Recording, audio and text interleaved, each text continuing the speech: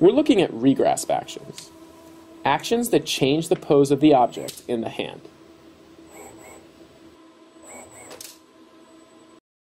Regrasps have been recognized as important for a long time.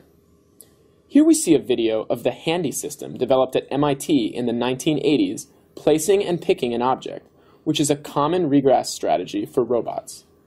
Dexterous manipulation is another approach, demonstrated here by the Salisbury dexterous hand, which uses 9 actuators. Here at the Manipulation Lab at Carnegie Mellon University, we are exploring regrasp actions for simple grippers, like the MLab hand shown here, which uses only 1 actuator. So far, we have developed 12 regrasps, which we have grouped into 3 categories. To bring such dexterity to robot hands, we must look around the hand and look at the entire hand-robot environment system. Gravity, inertia, arm motions, and external contacts from the environment can all be exploited to manipulate the object in the hand. All of the regrasps were hand-coded and are shown in real time.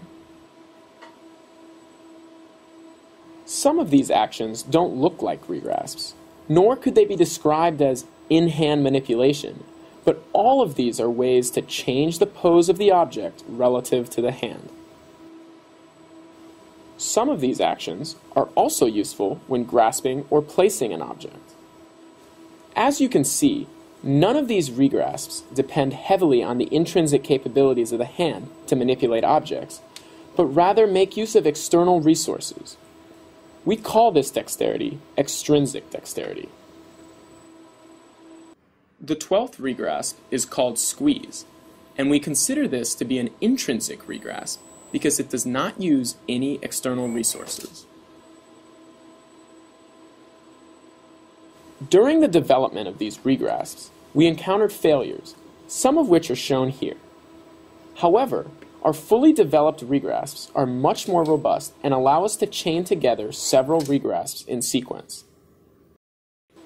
A few of our dynamic regrasps, which transfer the object from an enveloping grasp to a fingertip grasp and back again, were shown to run in sequence 50 times in a row during our experiments.